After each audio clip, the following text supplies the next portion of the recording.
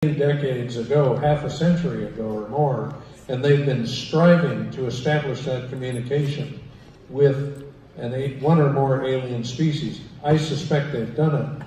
And a point I would add to that, you know, we have several agencies in the government who boast that they're able to track everything that orbits above the United States or orbits our planet, down to the size of a carton of cigarettes or even a golf ball.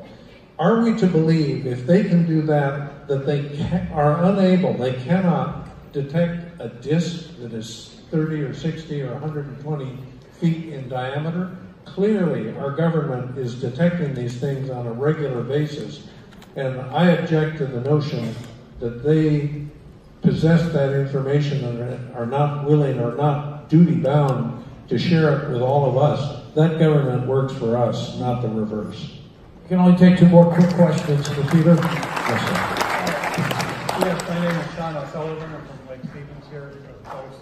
And first of all, Mr. Noory, it's a pleasure seeing you. I've listened to you since it started and art before. Thank you.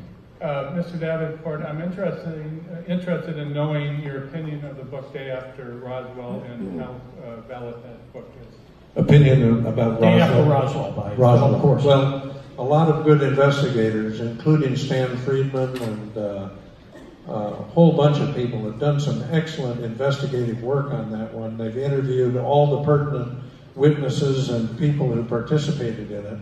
And I think there almost certainly an incident occurred that involved, the Roswell incident was, as you probably know, not one craft, but two. There was one 75 miles to the northwest of Roswell. Then there was a second craft found by a group of geology students from the University of Pennsylvania out on the plains of Augustine. So it suggests to me that there may have been a collision, a mid-air collision, or maybe one shot down the other. I don't know.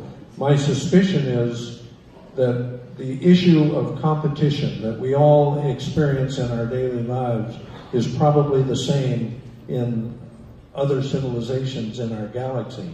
So I'm hoping that they are peaceful creatures when they come to our planet, but I have no guarantee of that. And this case that we looked at earlier today with Mr. Jay Cottle describing what he had seen suggests to me that there may be more competition than we wish were the case between aliens or between aliens and mankind.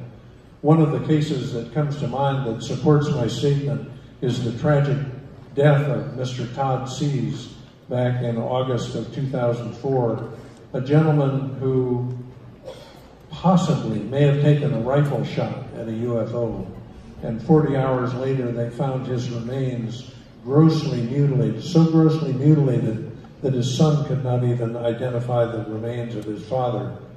And remains a mysterious case. It's a case that David Paulides and I both have an interest in. We've discussed it, and he has an interest in pursuing it forensically. And let's take one final one for Mr. Davenport. Hi, my name's Allie, and I'm originally from New Hampshire. So, oh, nice. Yes. So when I was 11 years old, I went down with my friend to get an ice cream cone.